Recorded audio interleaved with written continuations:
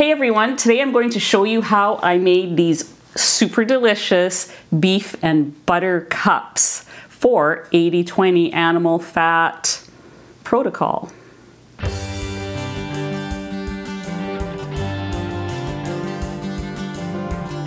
I'm Anita from KetogenicWoman.com, where I share keto and carnivore recipes and other cooking ideas that have helped me to lose over 125 pounds. Actually, I'm going to start saying over 130 pounds. Somewhere up there. If you are new here, I hope you check out some of my other videos and my website. And for returning subscribers, I hope you like today's video. Okay, let's go over what is in these beef and butter cups. It is really simple.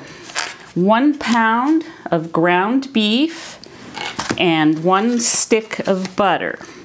Now, apparently it's not as simple as it sounds, because in my last video, I mentioned the pound of ground beef and how it fits into the 80-20 of animal fat versus protein, and had so many comments. It was confusing because when I say 80-20, I'm not talking about the percentage of beef versus fat in this ground beef. You know, there's regular, lean, extra lean, all that.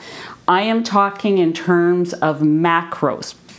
So up here on the screen, you will see a breakdown of this exact product. On the back, I bought this for Canadians, by the way. I bought this at Save On Foods. They're one of the few places around me that sells regular ground beef. It is the closest to our 80-20 target. I'm gonna show you the back. The back has nutritional information. So what I did is I went into Carb Manager and I put in the regular ground beef, 100 grams, which is the same as what they're saying here. So if you look at this little graphic on the top that you'll see, you're going to see the breakdown of this 100 grams of regular ground beef. And you'll see the little pie chart. The orange part is the percentage of calories from fat. It is 76.8%. And the blue part is the protein, 23.2%. That is what I am talking about. I'm not talking about the makeup of, you know, how much fat and how much protein is in this by how they sell it, if that makes any sense at all. But I hope this little graphic clears up for you the confusion. This is very close to 80-20, and we're gonna add a stick of butter. Now, the butter caused some other confusion in one of my previous videos. The sticks of butter here, I believe, are the same as in the US. 1 stick is a 1/4 pound. This is a pound, and there's 4 of these in here. So 1 stick is a 1/4 of a pound by weight. So that is 4 ounces. But by tablespoon, and the measurements are here on, I mean, I don't know if they do that where you are, but here they have a little printed guide. There's 8 tablespoons. Hopefully that is clear as well. So 8 tablespoons of butter, 1 pound of meat is going into this recipe. Let's just talk about this for a second. Oh, before I forget too, I didn't come up with this on my own. So this recipe I actually learned from Kelly Hogan, and I'm gonna link a couple of videos from her down below. Her YouTube channel is called My Zero Carb Life. I've been following her for a long time. So recently she's had 2 videos that I'm going to link below. One is an interview with Amber O'Hearn, and they talk about this idea of pushing your fat up and your protein down. They're calling it 80-20 animal fat. Some people just call it 80-20, which we have already found out can be confusing. So that's what this is all about. And the other video that I'm going to link is Kelly's interview with Dr. Bright, who has written a book about how women are not getting enough fat and they need more of it. And so I am trying to switch my protocol over to that range. And so that's what my videos, my recipes are all about right now, because I'm learning this as well. I am, you know, no expert on this. I'm falling all over the place as well, and not every meal has been perfect. It doesn't have to be perfect, but I am getting to that point where I'm understanding it. So I thought Kelly's little, she made like kind of fancy little muffins from butter, the tallow that comes off the meat, and crispy ground beef. I tried them and I love them. So I made them in this. Well, actually, that's not true. I made them in my air fryer, and then I put them in this to freeze. So that's how I did this with this shape. Now, when I saw them from Kelly, I saw what she did. She had some fancy silicone. Now this would work as well. These are snowflakes, so very seasonal, coming up to Christmas. I actually might try, I think I might put what I'm going to make today in here to see if I can make them a little prettier, because they look so pretty. I have blue and pink, so let's do that today. But I just wanted to say, not everybody has these molds.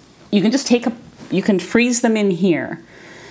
Just lay it out here, cut into 6 or 8 or 4, you know, however many, and then put it into Carb Manager and divide. What I'll do is I'll provide you for the macros for 6 equal pieces, because that's kind of what I've been doing. You could double the recipe and put them in here. Make 12 at once. And as soon as I tasted it, I realized that was my mistake. I should have made 12 because they were really good. I really liked them. And that's why I want to share it with you, because once we're done here with adding the butter and making it like this, I don't have to think. I know that if I eat one of these or 2 of these for a meal or as part of a meal, I'm automatically at that 80-20 mark. So mindless, I don't want to eat mindlessly, but I don't want to have to think too much about this either. So let's get started. I'm going to open my ground beef. Okay, before I preheat my air fryer, I have the Ninja grill that has an air fryer basket, which I won't be using. I'm not going to use this air fryer basket. I'm actually going to roast this. If you have an air fryer that is different from this, like say one of those round ones with the thing that comes out, you can certainly do this as well. I don't know what your particular one will look like, but I think you can probably remove the basket if needed and just put this at the bottom, or maybe use the basket but save the stuff that leaks out underneath, because that's part of the recipe.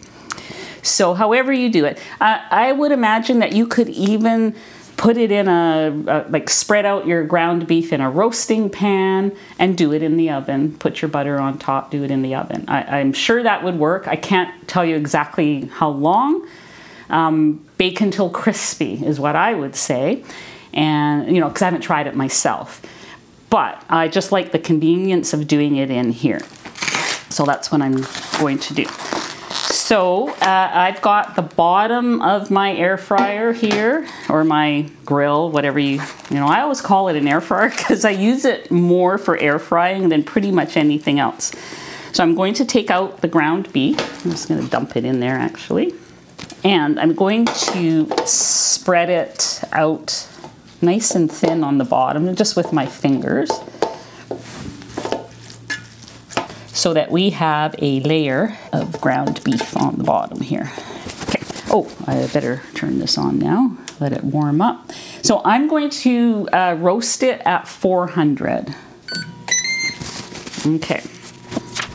Got my stick of butter. Actually, I'm gonna put some, now you don't have to put salt on it. I have my salt and white pepper mixture. I'm very sensitive to black pepper, white pepper, no problem. And this is a mixture of 3-to-1 kosher salt and white pepper. I'm going to put a teaspoon on top. And like I said, you can leave it out. You can add, you know, your own favorite seasoning if you're into that. Whatever you are able to tolerate, whatever your protocol is. And my stick of butter just goes on top. But that's what you're going to put in your machine.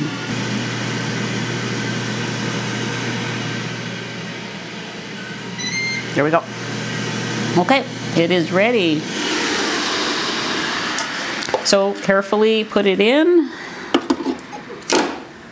close the lid, and let it go. I'm gonna come back in about 10 minutes and show you what it looks like at the halfway mark because I may stir it around. But we'll see you in the next segment. Okay, so we're about at the halfway mark. I wanted you to see what it looks like. You can see that it's getting crispy on top.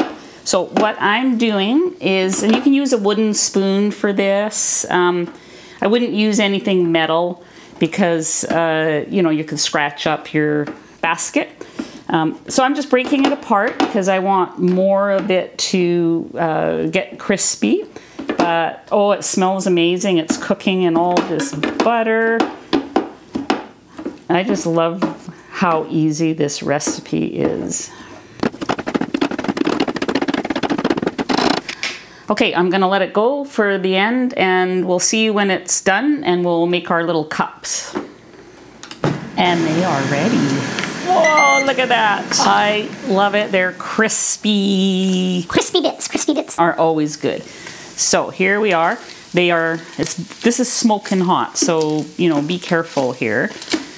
So what I'm going to do is I'm going to scoop out these crispy bits and divide them as best I can amongst these snowflakes.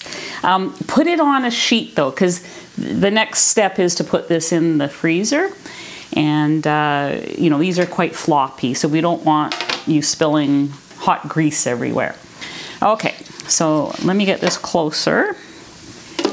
You could make these a little smaller, you know, like chop them up with a wooden spoon or something. I'm just gonna go as is, try to divide it up as evenly as I can. I feel like I could almost make 8 out of this, but already figured out the macros for 6. I'm gonna try and get them all in here. I think these snowflakes are just a little smaller than my muffin cups. This meat is still hot. All right, so then the next step, and this has to be done carefully, of course, is to pour all this butter and tallow over top. So I'm just gonna grab a second glove. Okay, so be very careful because this is pretty hot grease here we're talking. So I am going to pour a little bit over top of each one. I'm thinking that next time I might even put 2 sticks of butter in so that I get a little bit more butter tallow mixture. I mean, this is how I did those muffin cups, and I liked the fact that there was still some ground beef sticking out from the top, but could put even more fat in here to make them, just to make that fat rise higher up in the mold. Now I'm going to take this to the freezer. You can probably in about an hour or so take these out, but I'll see you back when these are frozen and show you what they look like and how they came out in the little snowflake container. All right, see you in the next segment. Okay, so I have taken this out of the freezer. It's been a couple of hours, and so they should be well formed. So I'm going to just try, and this is the thing I love about silicone, is you wouldn't be able to do this in a metal cup. Oh, look at that pretty snowflake. Now I did notice a piece of this came off. So here's the problem with the way I did it. I've got these nice deep muffin pan holes, but the butter and tallow mixture only came up halfway. So that means that some of the top will get crumbly, which is fine. So because this is frozen and just came out of the freezer, it's going to be too hard to bite into, at least for my teeth. So you want to let it sit and soften up a little bit. Just want to show you the snowflake side. Yeah, they turned out from that perspective, but I think I would like the fat that's holding it together to go all the way down. So that would require probably 2 sticks of butter to the 1 pound of meat that I cooked in there. So I do have macros for this, and each one of these, because I divided the whole thing into 6, and the macros will be up on the screen as well. So each one of these beef and butter cups or muffins or pieces is 355 calories, 13 grams of protein, 34.3 grams of fat, and the fat to protein is 85.5% fat, 14.5% protein. So well into that 80-20 animal fat ratio that you're looking for. To me, these are a great grab and go idea. I mean, I could take these to work. Or I could just grab one out of the freezer, put it on a plate. So thanks again to Kelly Hogan for coming up with this brilliant idea. I've seen quite a few different variations now on Facebook where people are, making them into bars and different shapes and things. Awesome idea, and I hope you guys try it out as well. And check out the links below that I left to those interviews that Kelly made with Amber O'Hearn and Dr. Bright. And check out Dr. Bright's book. It explains all of this way better than I can. So thanks for watching, and we'll see you guys on the next video.